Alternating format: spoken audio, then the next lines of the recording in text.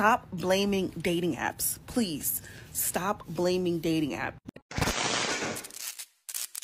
New fear unlocked, new fear unlocked. This video has gone viral about an online dating that went terribly wrong and almost has a lady on a life.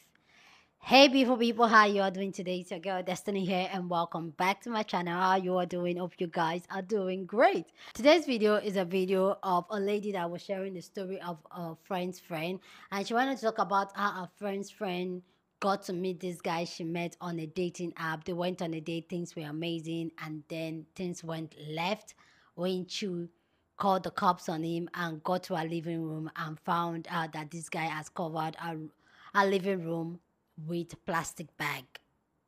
Yes, I'm muting a lot of part of the story, but this story has gone viral and has gotten a lot of people talking. Before we get into this video, okay, go down in the comment section and share some of the tips you use as safety measure as a woman to be on dating app and date around and date multiple people at the same time. So anyway, guys, we'll go check out the video, people's response to it, and then I'll come back and share my thought, my response, and some safety tips I think I give, and some like a story time too of something that happened to me too. So anyway, guys, let's go check out this video and then we'll come back and talk more. Story time on why you should be really careful about who you're dating. So this is a true story, friend of a friend kind of thing. There was a young girl, she lived in New York City, and she was on a dating app and matched with this young guy. He seemed like a really great person. He had his stuff together, good job, lived local to the area. They talked for a few weeks. Everything was going really great. No red flags, all of that good stuff. He decides to ask her out one night and they end up going to, she agrees, they end up going to this really nice restaurant. He pays, he's a gentleman, he's nice to wait staff. They wrap up the night and they both go to their respective homes. And after she gets settled at her apartment, she gets a text from him saying that he lost his key and he's trying to get a hold of his roommate. His roommate isn't home, but his roommate is also not answering. So he's kind of like stuck outside of his apartment. Just sort of like telling her that, and she just kind of figures, all right, I'll invite you over. So, maybe give him a little bit of time to figure out what's going on, either find his key or get in contact with his roommate. So he comes over to her apartment and they have, a really nice chat. They sit on the couch. Finally, she decides that she's going to go to bed. She doesn't know why, but she goes into her own bedroom, which has a door, and she ends up locking it. And it's just one of those things that she felt like she needed to do, which I totally get. Like, new people in your space. Sometimes it's nice to just be extra cautious. So she goes to her bedroom, she locks the door, and he's sleeping on the couch. Around 3 a.m, she wakes up to a knocking on her door. It's her date. And he asks her if she has a cell phone charger because his cell phone is dead and he needs to charge it. This is the part where it gets like really crazy. So she tells him that she has one and it's on the kitchen counter. And she just tells him this through the door. She doesn't get up. She doesn't unlock the door. She doesn't go and find it for him. And I'm thinking to myself, if this was me, I would totally get up and grab it for the person and give it to them and then be like, all right, anything else? Good night. He says thank you. He goes, he grabs the charger, whatever. She doesn't know. She just goes right back to sleep. A few minutes later, he knocks on the door again. He said it's not working. And does she have one in her room? At this point, she's thinking that there's something up. She decides to call the police, which, once again, good for you, girl, for having the instinct to connect with the police. The police show up to the apartment. They knock on the door. She hears some commotion going on. And then she gets a knock on her bedroom door, because mind you, she hasn't come out this entire time. And it's a police officer. And he said, we've cleared the apartment. We have him in custody. We really need you to come out of your room so you can take a look at your apartment. She opens the door and walks out, and she sees that her entire living room is plasticked. And there is a set of power tools sitting on the floor. This girl, because of her instinct to not open the door to a weird request for a phone charger in the middle of the night, saved her. Before you decide to take someone home or let them stay at your place, think twice about it. I ain't gonna lie to y'all. I always thought dating apps were very skeptical and they're very weird, but you meet somebody on a dating app and they said they locked out of their house. Yes, you have fun. Ooh, that was crazy. But you don't know that man. You do not know that man.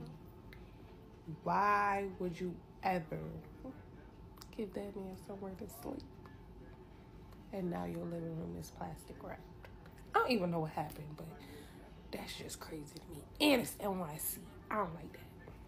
If I was not married, I would not be dating anybody. And sometimes you don't even know who you're married to. I've been super sick, so I've just been scrolling. The story about the girl living room that was wrapped in plastic. Ain't no way I would invite somebody back over to my place after one date.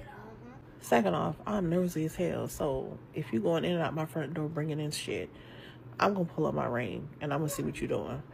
I would be single, not looking, not dating, don't want to have sex, nothing. Single.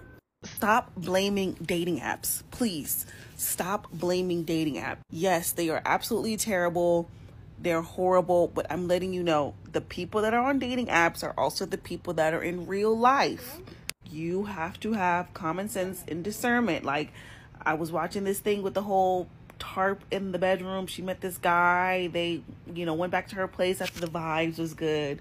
He left, came back, said he was waiting on a text from his roommate because he was locked out. She was like, okay, cool. They were in the living room. She went to bed, locked her room, left her in the living room. Long story short, this man was a psycho and was planning to. He tried to get her out of the room multiple times, and she said no. I'd be damned if this is my apartment and I'm stuck in my room because I have a weirdo in my living room. I'm going to tell you to leave.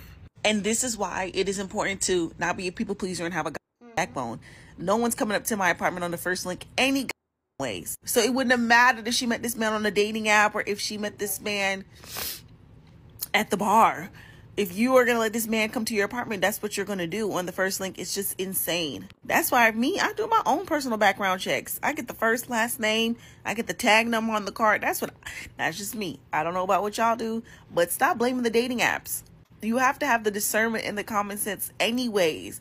So it's like when I was watching somebody retell the story, it was like so many red flags. I'm like, what? You a grown ass man. Why you need to come up to my space to wait for your roommate?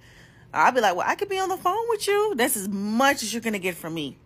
I need the bathroom. Well, there's a QT down the street. Go to the bathroom at the QT. Like, what? So, yes, Hinge, Tinder, all these apps, they're absolutely terrible. They really are. But you can't blame them for you not having enough sense to keep yourself safe.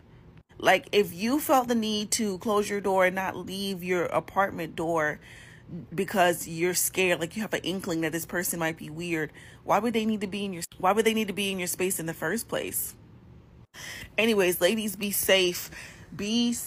Always have someone with your location. Always give an update on these dates. Always know who's taking you out. If this is your first link up with a person, you need to be in a public space.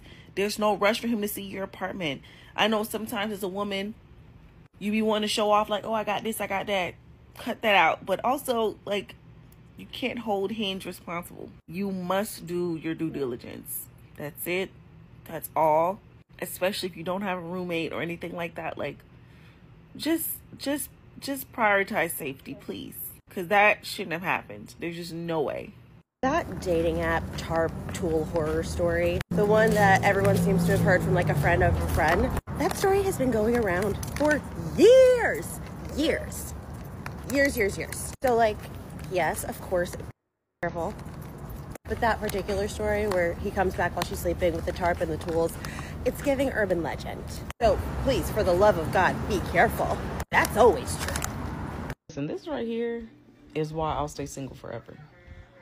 Like, because people are insane. And I feel like I already don't trust people. And I always feel like you're either out to get me or you're out to hurt me. I know it sounds crazy. But I feel like listen. We would have never made it out of the dating app. We would have never made it to wherever they went to a date on. That is how fearful I am of just dating in general. I have no idea how I have managed to meet people, meet a man, get married, have kids, date a man and have kids, And because my fear of people is so entirely strong, I don't know why it is. I just don't. It takes a long time for me to get over that hump when I do meet somebody. I'm like, yeah, Erica, they're not going to. But yeah, I don't know. I just refuse, especially too now that I have kids. Baby, I'm not dating nobody because you're not going to find me dead somewhere because weirdo wants to take his weird quirks or whatever and do that stuff to me. You're not going to be, there ain't no police going to walk into my house and find a tarp of nothing. Nowhere. Listen, y'all, us as ladies, like, we have to be safe out there. And hearing shit like this just lets me know how truly it is. And I would prefer to stay single versus be wrapped up in somebody's tarp. Yeah, that is going to be my safety, is I'll just stay single. I'm glad that she had some type of common sense and locking her. Now, the lack of common sense is she let that man in her house, and she only knew in person for not even a full 24-hour period. And she let that man in her house. Not saying that we, at some point in life as women, we haven't done that, because I'm sure we have. But I don't know. There had to be a vibe. There had to be like a red flag or like something that she said, or I'm sorry, something that he said that kind of just triggered a red flag, or some like gut instinct, like something about this isn't right, that eliminated that man coming into your house altogether. Like, he'd have sat outside and waited for that phone call from his friend. For real. But I'm glad she locked her door. I'm glad she had common sense to call the police. I'm glad they were able to come, and she is safe and sound and alive. But us women, we have to be safe. All right. Love y'all. Bye. Bye.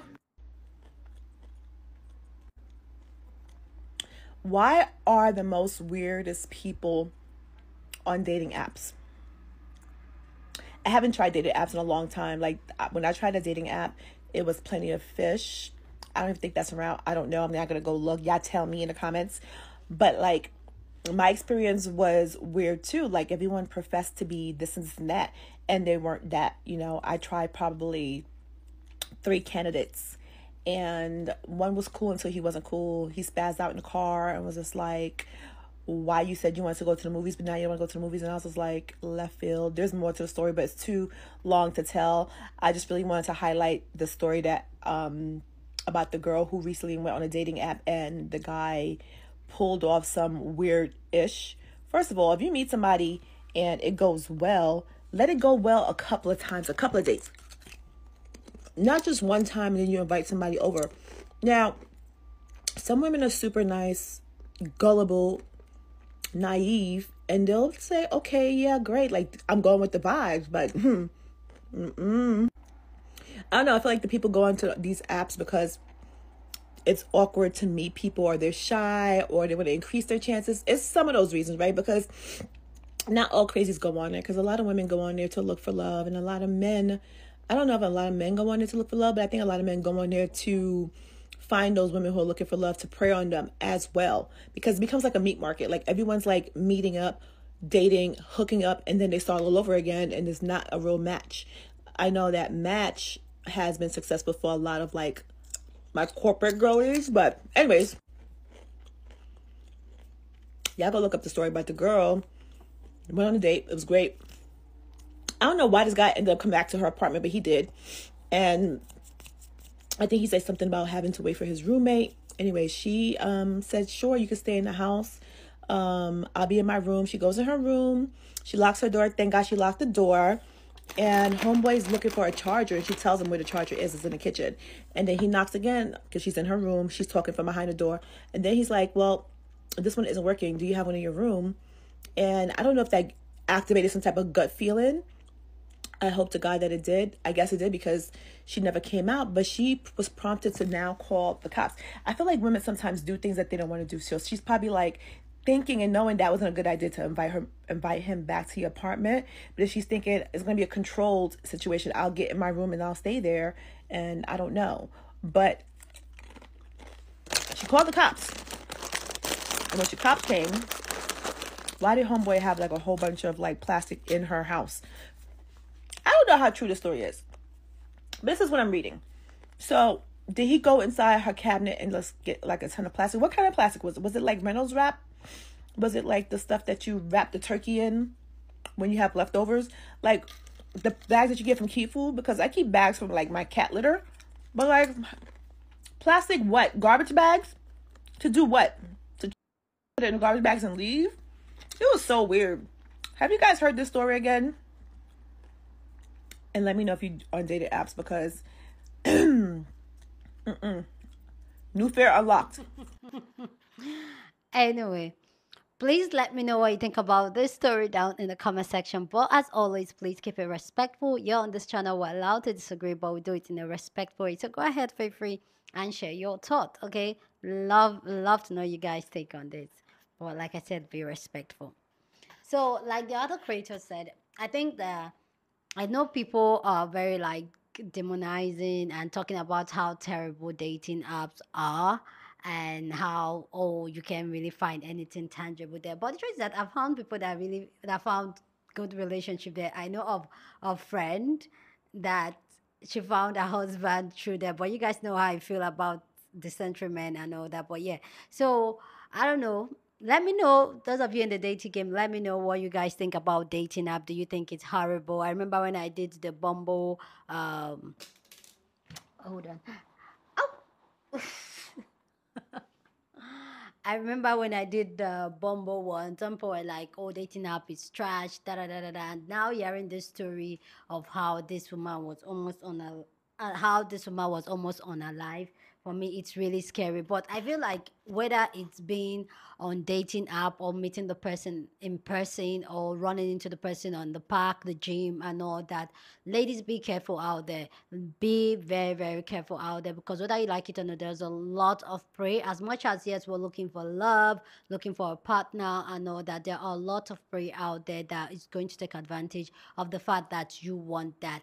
And thank God that she used a discernment. And this is why you need to trust your discernment. You need to trust your instinct. It never lies to you. If something feels off, something feels off. And I guess this lady, it happens to was a young lady, and she was just like, we'll go with the flow. But the first thing is that never let a total stranger in your house, in your space, just like that. Like, in fact, why does he even know the address to your house on the first date? Like, why? So be very, very careful. I remember sometime this year, be very careful, like really pointing out where you are. I remember sometime this year, myself and my friend Maria went out, we traveled for a vacation, I think February, March this year, and we're just walking down the street of Senegal, and we wanted to get food. Like we're looking for that authentic Senegalese type of food, like the Senegalese. We're actually just looking for Senegalese food. So we're taking a walk and just asking the locals around. And in the process of asking locals around, we ran into a man. And this man, and this is why I said it could be on app and it could be in reality. And it happens to be that this same man, we passed the same man on the streets close to our hotel, but the man was complaining about the beads that were showing in my friend's waist. And we ran into him again and we're just laughing. He was very helpful. He was asking us what we're looking for. We're like, we need to eat Senegalese food and all that because that's how we are. Like, we want to try the local food. Okay. So we're like, okay, we want that. And this man was really like, okay, I'll take you guys to this place. And we were just were two girls, we're just okay taking the work. And it was like, yeah, this place they sell. It took us to this place. They do, I think they were, it wasn't available, they were closed. And he even stopped by to buy us the coconut water thing, and we loved it. And then we walked ahead. It took us to this nice place. We finished eating, like we ate, the food was really nice. And then he was like, it's going to walk us back. And in this place, it was just awkward, very awkward. But because as women, especially as women, and you're traveling, you're in a different country, you have to be very careful. So as we're walking back, he decided that, oh, he's going to walk us backwards. It was just a thing. Like when you're a girl, you know, like we didn't have to talk about it, myself and Mara, because he was president. We didn't have to talk about it, but we knew right away that we're not taking him to our hotel. So as we were going, we went to a different hotel from our hotel and went up to their restaurant, and he thought that was where we were. And I bet you guys this man will probably come back the next day to look for us. But that's to say is that we didn't give him any hints that we're married or anything. Ladies, be very smart about it. Be very smart when you're dealing with men, especially the psycho ones, because you could just trigger us. And just we played it very cool, and we bet that he will come the next day, like to look for us in that hotel. But we were totally far off from our own hotel. So, ladies, just be careful. Always use your discernment. If something, don't always allow them to have easy access to you like that. Especially when you don't know them like that. Especially when they will want to play down like, oh, what are you scared about? Do I look like somebody that's going to harm you? Yes. Yes. The most milk person can harm you. Ladies, don't. You see, that's one of the reasons we'll pick the bear over a man. So always protect yourself. Be very safe alert. If you want to go out on a first dinner date, some of the tips I will give is that if you want to go, I know I've not been in the dating game for a long time, but if you want to go first, don't you meet at the location, because I know some ladies want to say, oh, I want the princess treatment and send a car to my house to pick me. Not on the first date. Don't do that. Don't do that. You take an Uber. Don't even drive your car. Take an Uber and go, and take an Uber back. With an Uber, he can have the registration of your car and all that. And even if you're driving your car, park your car where he's not going to follow you, or when it's time to go, don't let him follow you to your car so he doesn't have your plate number to probably do whatever with it. So be as private as possible when you are out there dating. I know it can be hard sometimes to sit down with yourself, your thought, and love yourself. You just need to be in a relationship. I know there are ladies like that, but please, please, please, ladies, be safe out there. There are a lot of crazy psychos out there. So please, please, please be careful. And always put your safety first. Don't lose your guard. Even with a man you know, things can go wrong. Then talk less of a man you don't know. Things like, come on, come on.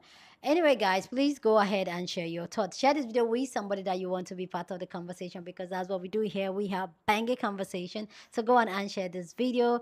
Don't forget to give this video a thumbs up, smash the like button, because this helps YouTube to push out my content for more people to see. And that'll be you supporting this channel and this girl here. So go on and do that and share this video. Don't forget to give this video a thumbs up, smash the like button, because this helps YouTube to push out my content for more people to see, and that'll be you supporting this channel and this girl. Subscribe if you haven't, and I'll see you guys in my next video. Deuces.